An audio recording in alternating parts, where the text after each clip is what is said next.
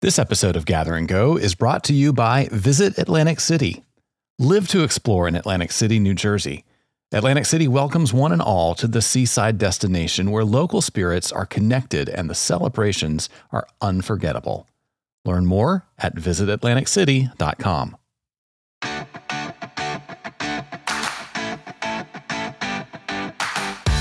Well, hey there, everybody. Welcome to Gather and Go, the podcast that helps you plan, promote, and lead better trips. I am your host, Brian Jewell. I am so excited that you decided to spend some time with us today on this first day of spring. And as always, our promise to you is that we're going to do everything we can to make that investment of your time worth your while. Now, today, I'm going to bring you a really interesting conversation with Jeremy Sampson of the Travel Foundation. Jeremy is one of the leaders in talking about climate and climate action from a tourism point of view. And I guarantee you the things he has to say are going to be unlike anything else that you hear anybody else in the climate space or in the tourism space talking about. This is a really important conversation, a really encouraging conversation. I can't wait for you to hear it. First, though, let's get into some travel news you may have missed. U.S.-based airlines are beginning to resume service to Israel.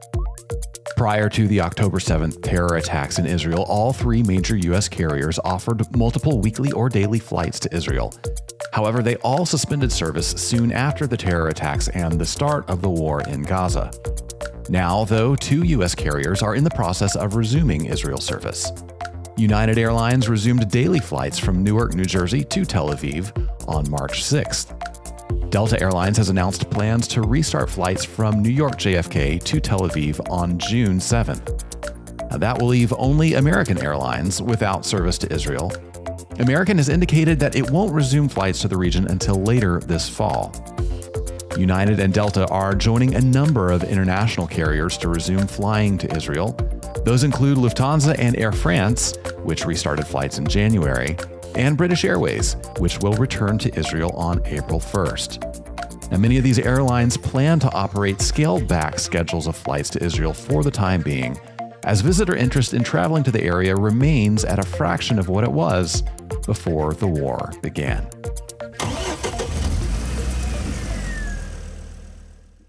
Well, now it's time for the road tip segment of our show. This is the part of every episode where we dig deep into our bag of travel knowledge and share some tips from our time on the road that we think will help you make your next trip less stressful and more successful.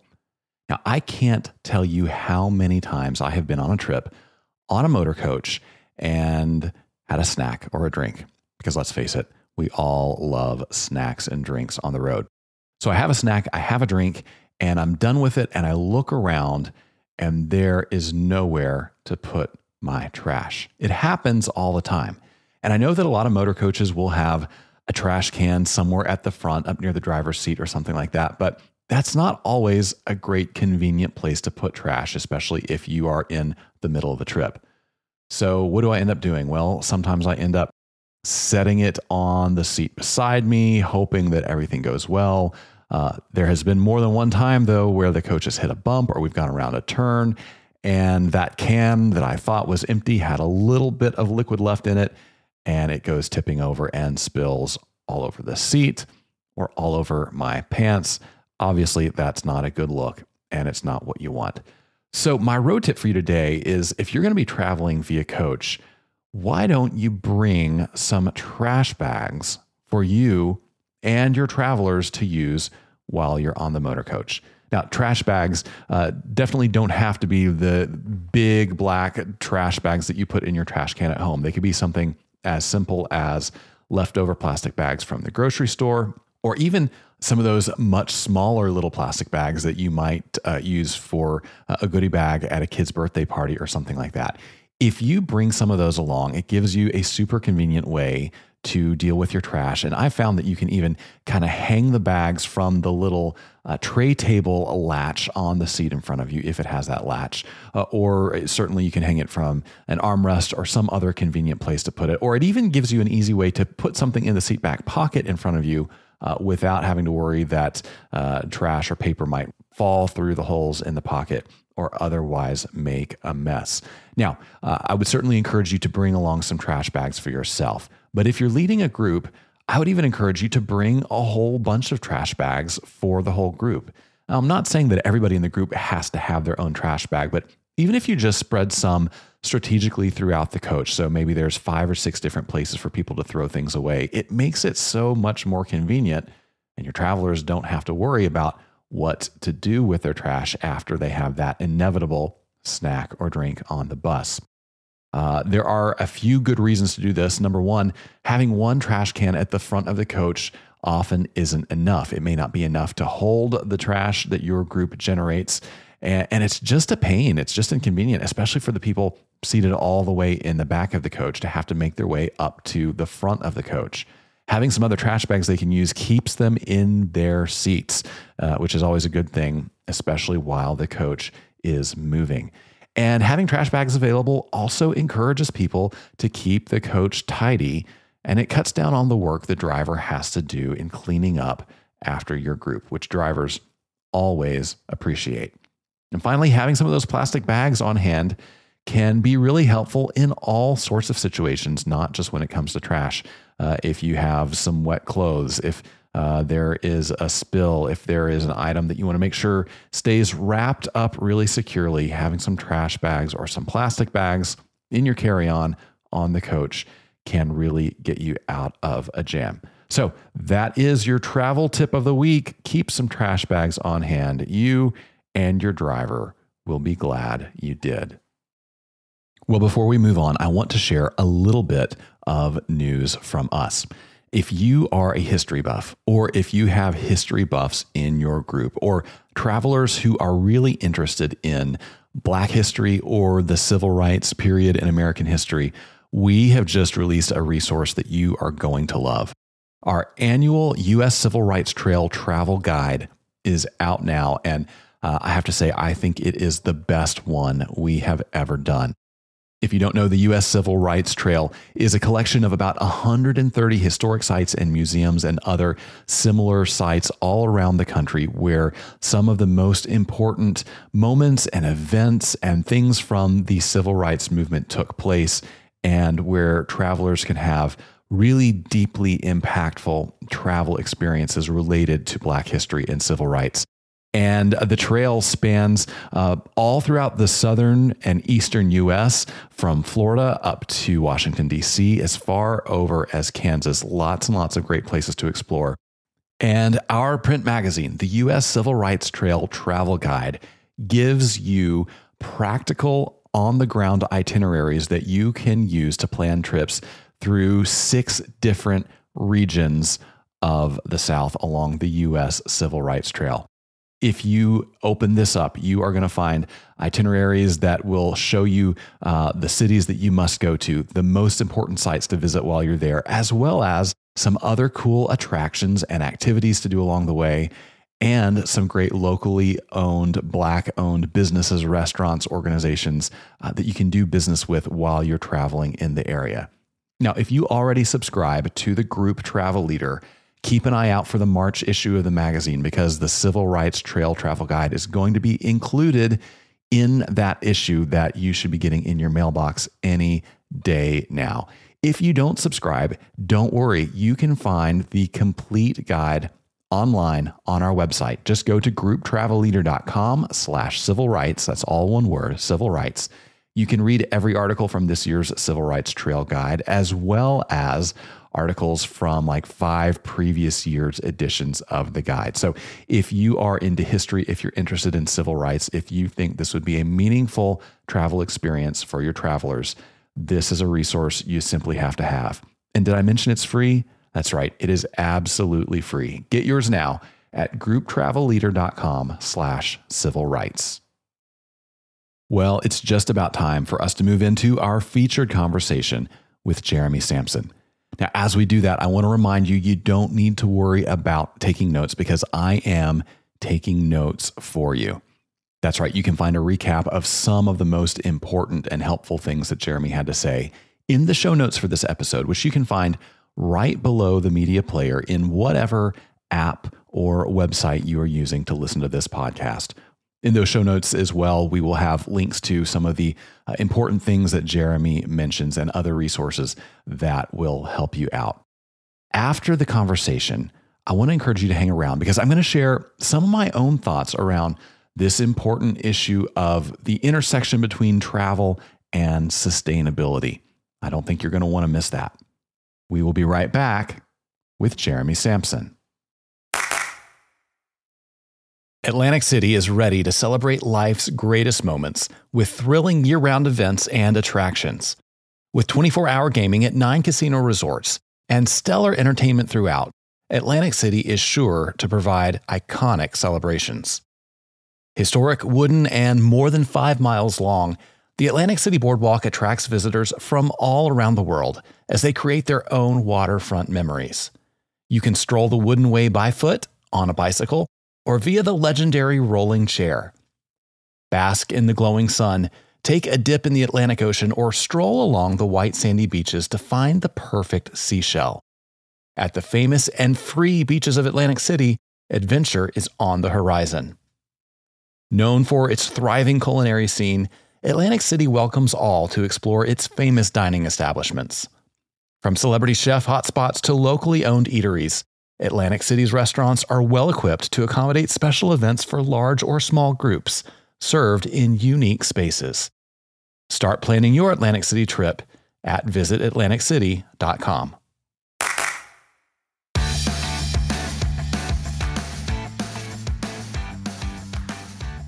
All right, everybody. My guest today is a travel industry veteran whose career has taken him to 6 continents. After working in tour companies and in academia, he became involved with sustainability and advocacy work, focusing on the intersection of tourism and climate. Today, he's the CEO of the Travel Foundation, an NGO that works in countries around the world, and he's one of the leaders of the Future of Travel Coalition. Jeremy Sampson, welcome to the podcast. Thanks, Brian. It's great to be here. I am excited to have you here. We are talking all about climate and sustainability today. And out of the many, many voices in the industry talking about this, you may have one of the best resumes to talk about it in a credible way. So I was excited to get some of your time to have an important conversation around that topic today. But before we get too deep into that issue, I'd love for our audience to hear a little bit about how you found yourself involved in the tourism industry. Yeah. Well, I like to say that I tripped and fell and found myself in my job because I can't say that it was incredibly intentional. I did actually start out my career in the industry when I was in college in the late 90s. I went to school at Berkeley and wanted to be a journalist, and I wanted to be a journalist since I was about 8 years old. And all of a sudden had my first midlife crisis at 22 when I graduated school and realized I had no interest in being a journalist anymore. I flipped through the classified ads because that's what we did back then, and found myself a job at a travel agency. It turned out to be one of the oldest and most respected travel agencies in San Francisco on Market Street. It was an interesting time for me and just a big learning experience.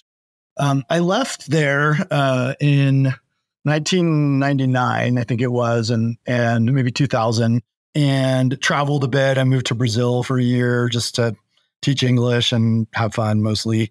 Worked in the education industry when I came back for a while. And in 2011, moved to Portland, Oregon, and again, was just sort of looking for my next step. There I found a classified ad, except this time I think it was on Craigslist. We'd evolved since the late 90s. Yeah. For Sustainable Travel International. It appealed to me right away, this opportunity, and I thought could be a good mix with my experience. They were looking for someone at the time to simply redo their website. It was a 6-month kind of part-time marketing contract. I had done websites and a lot of communication stuff over the years. I knew I loved travel and was interested in getting back in the industry. I didn't know anything about sustainability. I mean, I had the values, but I didn't have the lexicon, let's say, to really understand the systems thinking behind it. And I applied for this role and got the opportunity. It was a big learning experience for me from the get-go. So I stayed there 6 months in that contract job and eventually I moved into a full-time role, which ended up being a 5-year role that I grew into vice president of partnerships and operations at STI. It was an amazing journey that I left in 2014. I took some time during that period to consult and work with a couple of small businesses. Probably one of the best things I did actually during that period was run a tour operator business, which helped me get back into the sort of in the weeds and remember what life is like on the margins. It's really easy to sit here and pontificate about what people should do. It's quite another to try to do it on a day-to-day basis. And that's something I really do appreciate. I never thought I'd get back into travel. I mean, I never thought I'd get back into the nonprofit space, but in 2019, I was living in Spain, working for IUCN, which is a conservation organization developing tourism and protected area projects with the European Union funding, and got recruited to come interview for the role at the Travel Foundation, which is an organization I've long admired. And I read the job description and I just thought, okay, I have to give this a shot. It basically describes me. It felt like it was the right time, the right move. And so I joined the organization in 2019. It's been 4.5 years and no intention of stopping anytime soon. So you guys are very focused on sort of the intersection of sustainability and travel, as I mentioned earlier. How do you approach that conversation? Because it's a difficult conversation no matter how you come at it. But there are a lot of people in the sustainability world who would say, well, we don't really need travel, just quit it. And then, people in the travel world saying, hold on, wait a minute, let's talk about this. So can you give us, with a foot in both of those worlds, can you give us a perspective on how we can maybe start to find our way into those conversations without it seeming, so high stakes? Yeah, I think it's a great question. I think about this a lot. First of all, I think that a bit of empathy is required, understanding where people might be coming from, I think we need to understand each other and I think where organizations have not quite succeeded in the past in moving this message along is not necessarily understanding the day-to-day motivations, incentive and behavior of industry professionals, because it's not necessarily that people don't care or they don't want to change things. It's often that they don't necessarily know how, or they're being driven by outside influence or outside information that helps drive the agenda of the work that they're doing. And we need to be able to find the common point for that agenda. So I have an agenda, you have an agenda, someone else has an agenda, and where's the Venn diagram, for that agenda really sit? I think that's super important. It's good to reflect that, we're an industry funded organization from the get-go. And we, for a long time, because most of our funding was coming from industry and at the time, UK outbound companies. So our initial funders were the likes of TUI, Thomas Cook, Virgin Holidays, Sunville Holidays. And for a long time, we tried to represent their interests, as their members and core funders.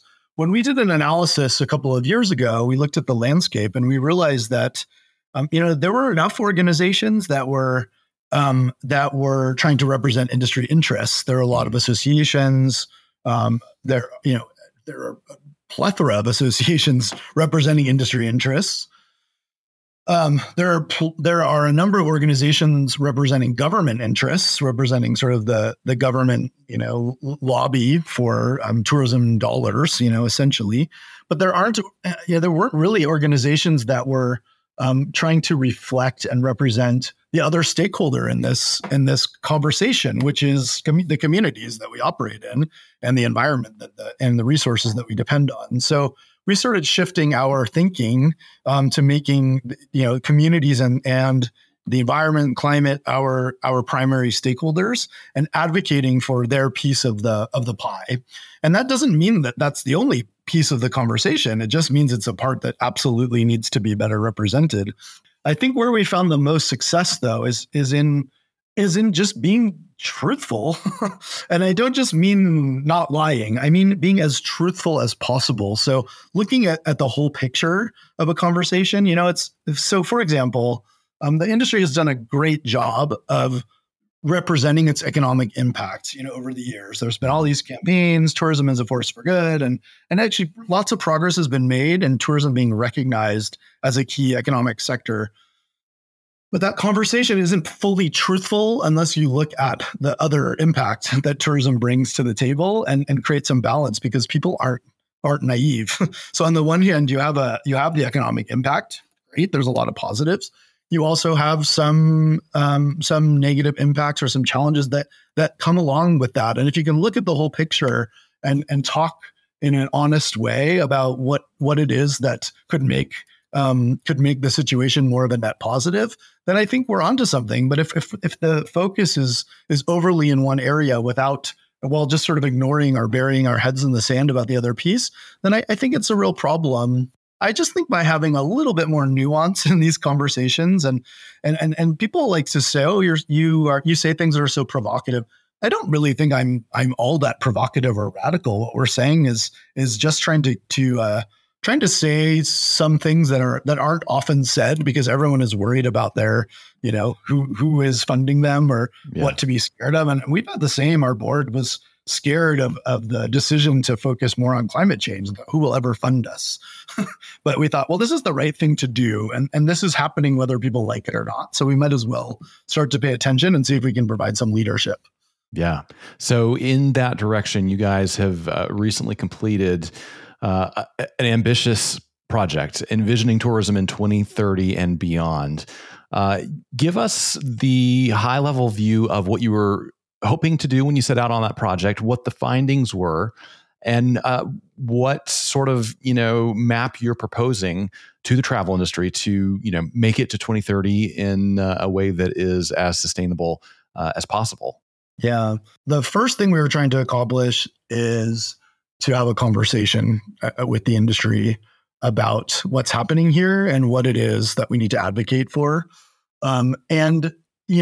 Again, my perspective on this, and I think the report and lots of data proves this out. Change is already here. The paradigm is shifting. And I think that you have a couple of choices, really. You can, again, bury your head in the sand and pretend and la, la, la, la, la.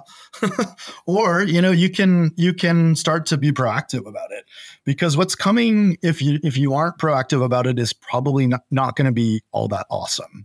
I think that we're headed towards more regulation. I think that there could be futures where there are more restrictions put in place, as we saw during COVID.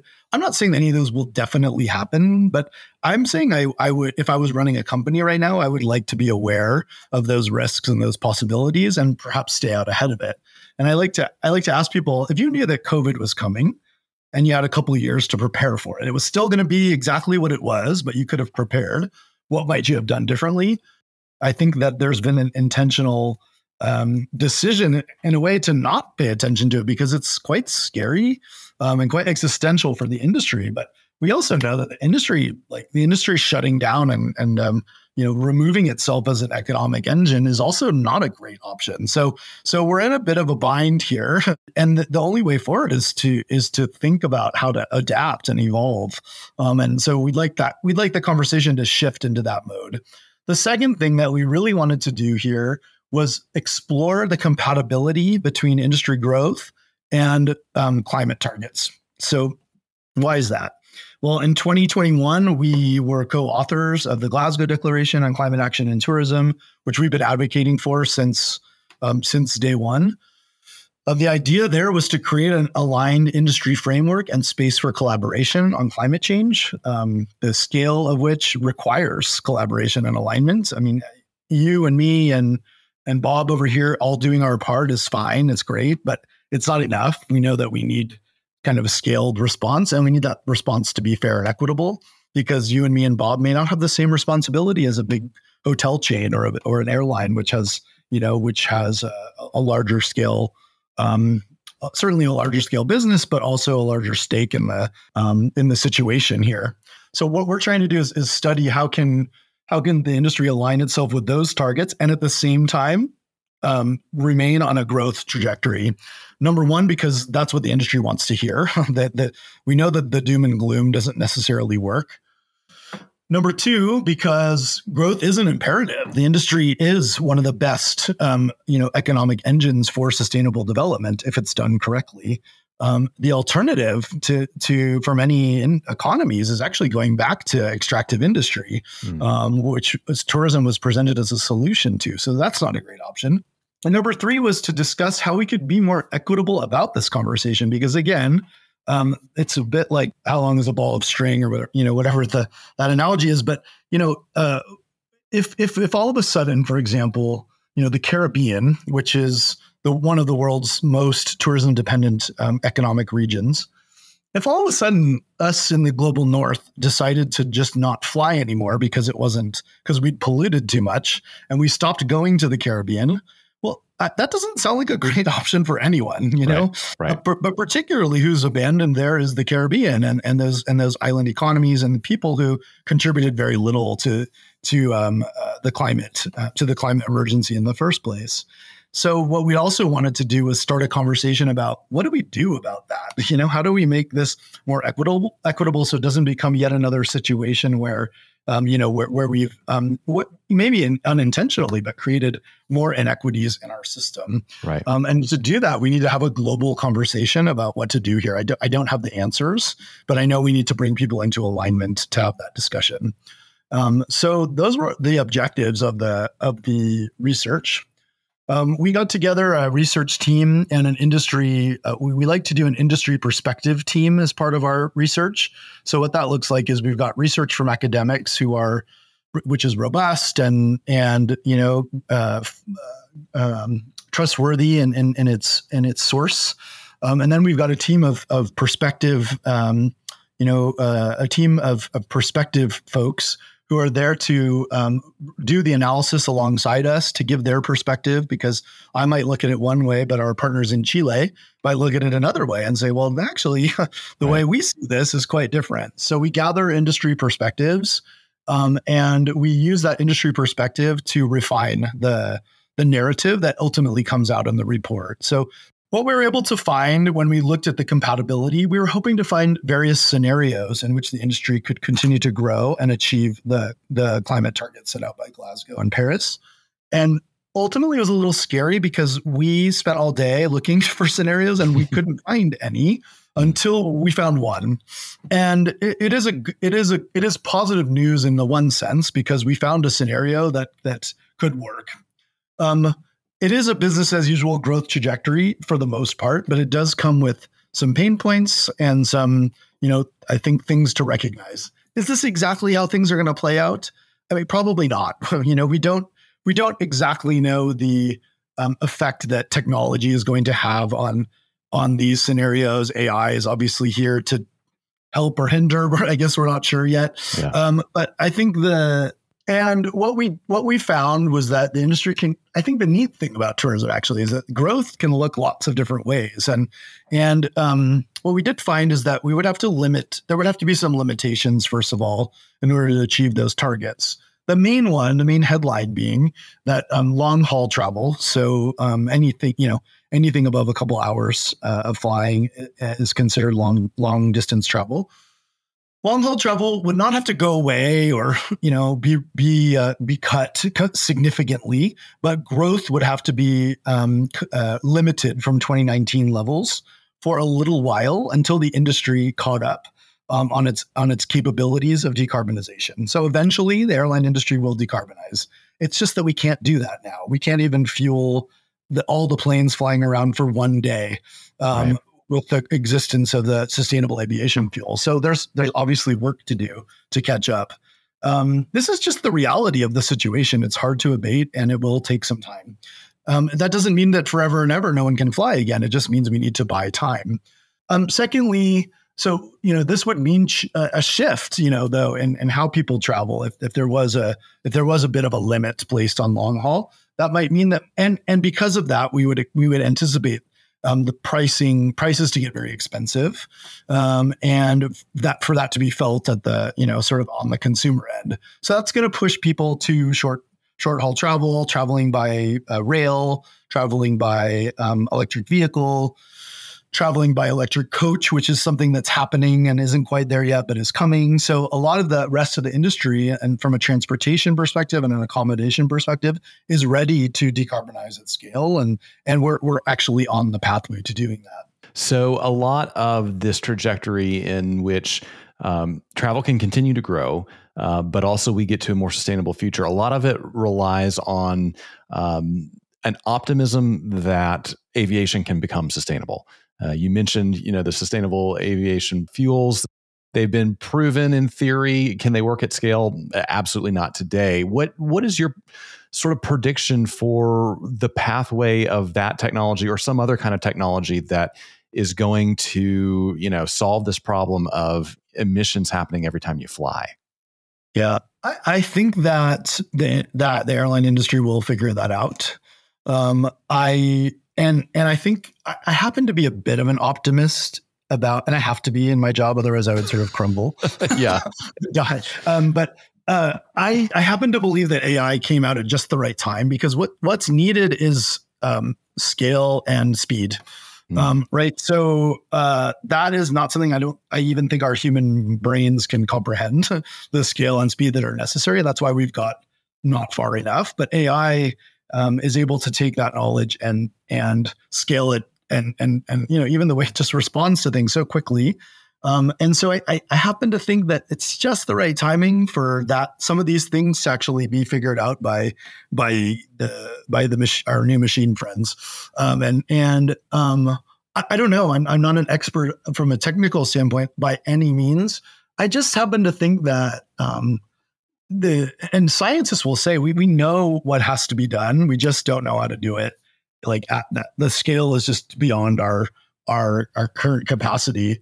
So I think that this will be disruptive in that way. I also think if I'm honest, I don't think the airline industry has put its all into this, and it's a bit frustrating. There's a lot of, and I think it's important to hold the airline industry to account on this a little bit, because the response is often like, well, we're doing what we can, and I think there might be some truth to that, but there's also, I think we can say with fairness that there hasn't been the effort that we might have expected from the industry to rapidly scale some of these solutions, and there was such a long focus on carbon offsetting and that sort of thing, which I just think as part of a broader recipe of investment and financing and the solutions that we need, by all means, but as a way to demonstrate that we're doing something while taking a back seat to this conversation, I don't buy it. So I think it's important that the airline industry be able to account and come to the table as part of this broader conversation about where we go from here. A lot of times the airline industry, same thing with cruise to some extent, they separate themselves as transportation and not necessarily engage in the tourism sector conversation. And what we'd like to do is build more bridges, because I think, it's not any one airline's responsibility, just as it isn't any one company's responsibility. We just need to have a joined up thinking here about how we're going to achieve, these ambitious targets and these ambitious goals, and continue to thrive, because I think that's what everyone wants. Yeah. So you have run tour companies, so you can very easily put yourself in the place of that small to mid-sized tour company owner, maybe solopreneur. If they are hearing you, they are sympathetic to the cause. They want to be part of this journey towards sustainability and growth. What would you tell that person that they could do feasibly in 2024 that is going to contribute in a meaningful way that also is not going to completely disrupt the way they run their business or the way their customers experience their product? Yeah, lots of stuff to think about here. Number one, I'm kind of two minds in some sense. I do believe that small operators, individuals, travelers, sort of everyone in the system should play a role. And I think it's unfair to pin all of the responsibility or the significant chunk of responsibility onto the small suppliers that are the beating heart of this industry. Mm-hmm. So I think for quite a long time that's actually been unfortunately the case. Most of the larger companies have actually demonstrated their sustainability credentials by having their supply chain respond to questionnaires and giving them data and holding them to account and holding contracts over their head if they don't comply and that sort of thing. I think that's a really unfair, inequitable system and one of the biggest challenges in our industry. And with OTAs coming out and sort of essentially squeezing the margins there, it's tough. And that's why I always say life on the margins. There's just only so much time and resource that you can put into this, even if your heart is there. So I want to say that because I think it is important to recognize that we not hold everyone to the same standard. I just don't think that's right. But by the same token, I do think that everyone does have a role to play, an equitable role to play. And there are things that businesses can do. Businesses can certainly be a part of particularly behavior change. They're the ones closest to the ground and they're the ones offering and implementing the product at the end of the day. And what we found when we've gone into destinations is that operators are particularly sometimes get demotivated by the climate conversation because of, well, what can I do? And is it just punitive or expensive? But when you flip it around and you create opportunities for them to not only create efficiency within their business, which is nice operationally and cost savings, that sort of thing, but playing a role in essentially designing unsustainable options right out of the system. I give this example a lot, but I think it really illustrates it nicely. From a behavior change perspective, there are thousands of things that companies can do to encourage or simply not make available the unsustainable options or to encourage more sustainable choice. One of the obvious ones, you take a menu and you put the vegetarian dish as the chef's special for the day, and uptake increases by something like 80% on that dish. And that's just a small example, number one, of how humans are a little bit predictable and easy to manipulate. But secondly, actually one of the best ways for a restaurant to participate in this whole conversation is to help reduce meat consumption. Now, there is some percentage, I don't know if it's 50%, it's probably less than that, but there's some percentage, let's say, of our audience in the US or travelers in the US who, because of where they sit in the country, on the political spectrum, in the culture wars, just completely tune out as soon as they hear some of these buzzwords. Yeah. Sustainability, equitability, that sort of thing. How do you propose that our industry make some of these meaningful moves forward with the understanding that, let's say, half the world disagrees or doesn't think it's that big a deal or isn't willing to make sacrifice? I mean, is this all just sort of a pipe dream given the political reality on the ground, or are there some real meaningful ways forward where we're not fighting with each other and we're actually, making good progress? First of all, I mean, Brian, you said 50% of the world, but let's be honest, it's not 50% of the world. It's and it's not even 50% of the US. It is 50% of the voting population, perhaps, in the US, which is unfortunately not very large. So right. It is again a loud minority, and I think it's it's sort of less than 50% too. But sure, that taking that at face value and recognizing that politics plays a role in the way that decisions are made and the way that leaders are communicating and the willingness to sort of bring up issues. I think that at the end of the day, the initial gut reaction to climate, and this is happening in the DEI space too. All of a sudden, everyone is too woke and all these things. I mean, I believe at the end of the day that actually there is a real shared agenda for change, and that the terminology is what trips people up. So when it comes to climate, when it comes to transitioning the tourism economy in a climate change paradigm, let's say a climate emergency paradigm, what are some of the solutions? Well, mostly it is to make the industry, much more local, so less dependent on unnecessary resources, less dependent on big supply chains and the sort of tourism industrial complex, and more investment in local opportunities and local infrastructure. It also means creating new product and shifting the way that the industry promotes itself, maybe away from a sun, sand, and sea package dominated experience to a slower experience where people are spending more money along the way and spreading out their visits, and not that sun, sand, and sea is ever going to go away, but it's just maybe shifting the percentage that's on offer so that more people can experience those longer, slower trips where they're actually spending more money and time in a place and getting to have that meaningful exchange. So in essence, and then when it comes to destination level stuff, and I have a really nice example. I can't say exactly where this happened, but it was in the US. And there was a destination which had put forward a climate action plan to stakeholders, which was sort of roundly booed at the first presentation, and primarily because of politics, because it had the words climate change all over it. It was presented again a month later with the words resilience replacing climate change, and it passed unanimously. And the crazy thing was that very little changed inside the plan. So, I think that goes to show you kind of where people are at with the terminology.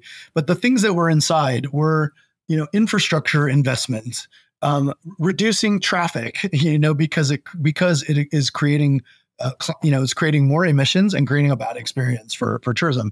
And then investing in local business. So who wouldn't want those things? I mean, it's really hard, it's really hard to argue with any of those things, particularly at local level, where there is a desire, of course, for like local investment and improving people's lives. Yeah.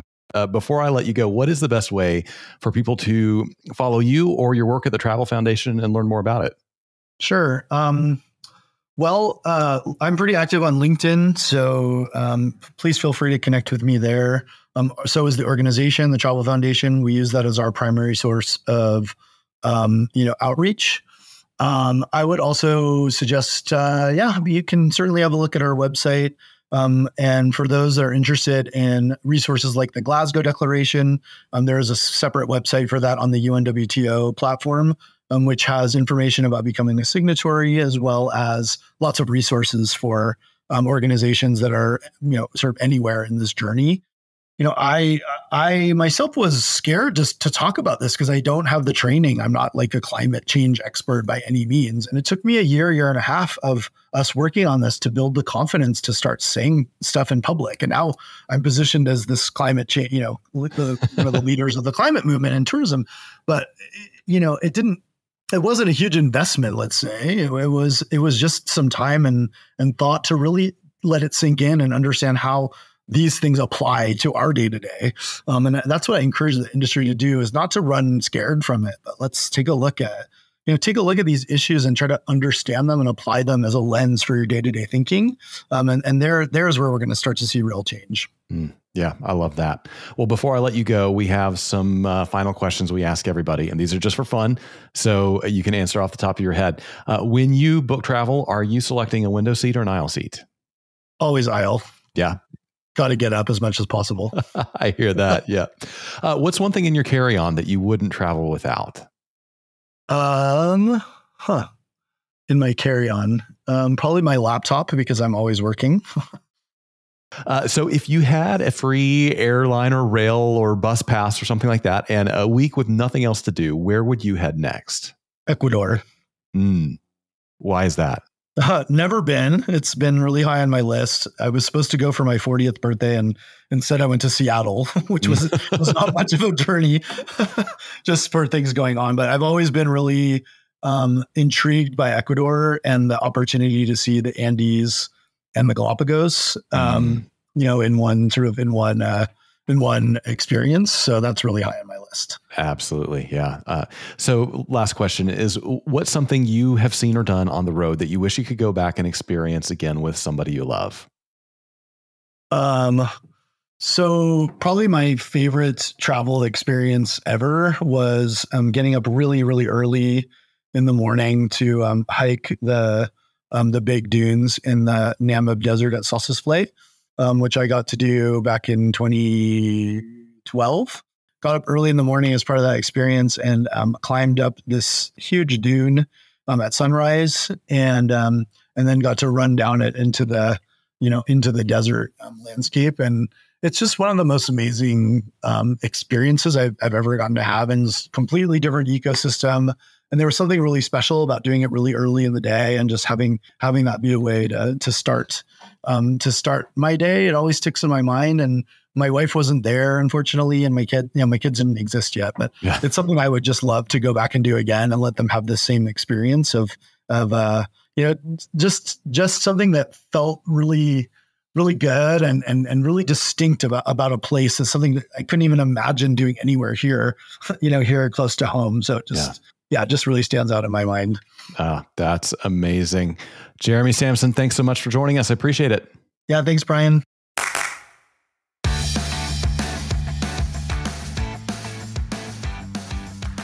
Well, I hope you enjoyed that conversation with Jeremy Sampson. I hope you got some good ideas and even some inspiration from the things he had to say and the way he thinks about tourism's role in sustainability.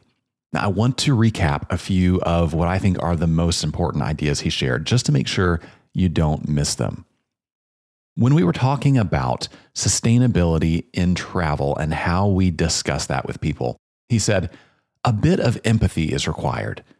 Understanding where people might be coming from. We need to understand each other. And where organizations haven't quite succeeded in the past moving this message along is not necessarily understanding day-to-day motivations, incentive, and behavior of industry professionals. He said, it's not that people don't care, it's they don't necessarily know how. And we need to be able to find the common points in our agendas. I think this is such an important perspective because, well, climate is such a touchy issue, and there are so many stakeholders with different incentives and motivations. And all too often in tourism and outside of tourism, when people discuss climate issues, they do so from a very ideological point of view, sometimes a very political point of view, definitely a polarized point of view, and it makes it difficult for any meaningful discussion to actually take place, let alone any meaningful change to actually get done. So approaching these conversations with empathy is hugely important. And I commend Jeremy for starting from that perspective. Now, when we were talking about what smaller companies and organizations can do to make meaningful steps toward sustainability in travel, Jeremy said, I believe everyone should play a role. And I believe it's unfair to pin a significant chunk of the responsibility on small suppliers. But I think it's important to recognize that we not hold everyone to the same standard. And he went on to say, businesses can be part of behavior change. They're the ones closest to the ground. When you give them opportunities to play a role in designing unsustainable options right out of the system, there are thousands of things companies can do to encourage more sustainable choices. I love this perspective and this approach because it is just so balanced. On the one hand, for all of us that are in small companies, or maybe you're a mom and pop or a solopreneur, there is only so much that you can do to really impact the carbon footprint and the sustainability of the travel that you do and your customers do. And asking small organizations to shoulder the brunt of the burden or to significantly raise their prices in a way that is going to diminish their profitability, well, it's just not fair, and it's just never going to happen. But I love this this dual approach of saying, hey, we're not going to pin a lot of stuff on small organizations, but there are some strategic things small organizations can do. And so rather than get bogged down in how hard this may seem or how big the problem may seem, I think a great thing for a small organization to do is just ask those questions about, hey, what can I do in the way I'm designing tours or the options I'm giving customers that makes sustainability the default instead of a big special ask or a box they have to check. And finally, when we were talking about how to navigate sustainability issues in an environment full of political division, Jeremy said, I believe at the end of the day, there's actually a real shared agenda for change, and it's the terminology that trips people up. When it comes to transitioning the tourism economy in a climate change paradigm, what are some of the solutions? Mostly, it's to make the industry much more local, less dependent on big supply chains, more investment in local opportunities and local infrastructure. It also means creating new product and new ways for the industry to promote itself.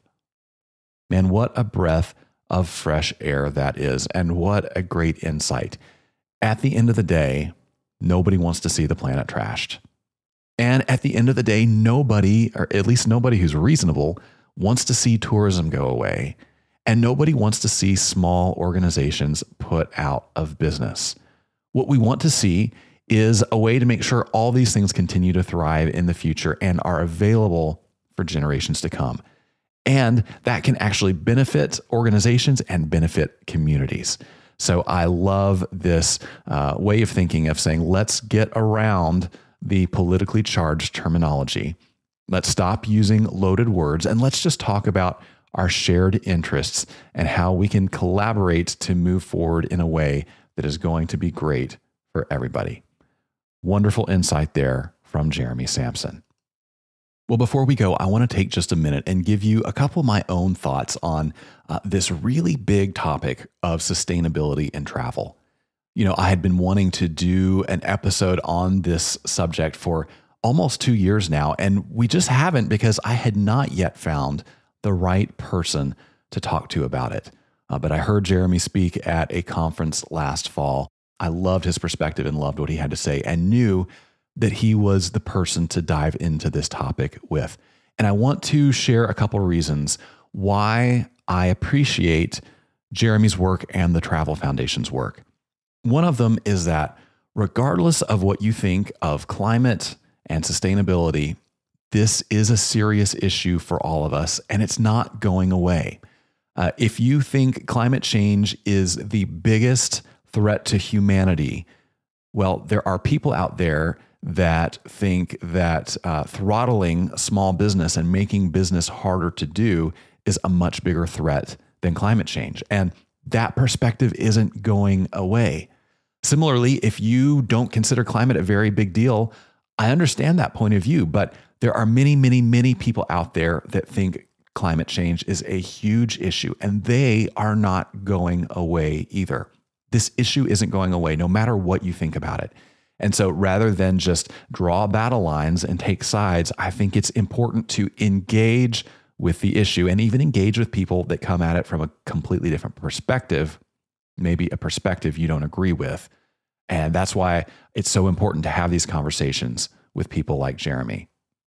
Another thing I appreciate is that Jeremy and the Travel Foundation are engaging in sustainability discussions with the interests of the tourism industry in mind.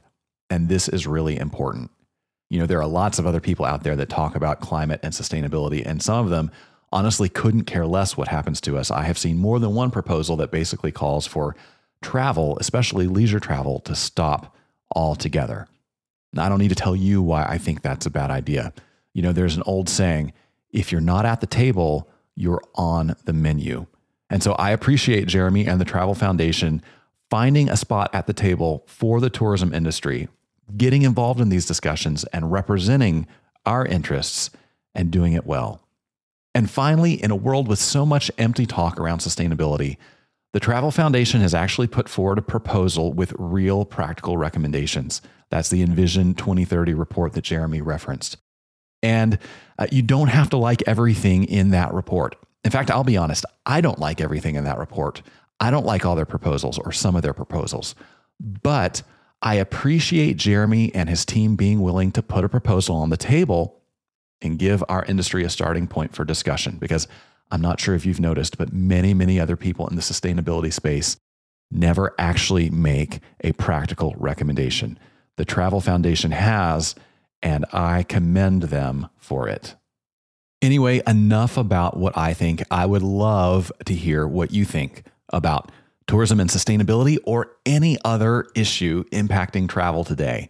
You can reach me at podcast@grouptravelleader.com. I read every email that comes into that address. I so enjoy hearing from you. And hey, you never know, your thoughts and ideas might just be part of a future episode of Gather and Go. And hey, while you're in the mood to give us some feedback, would you do me a big favor?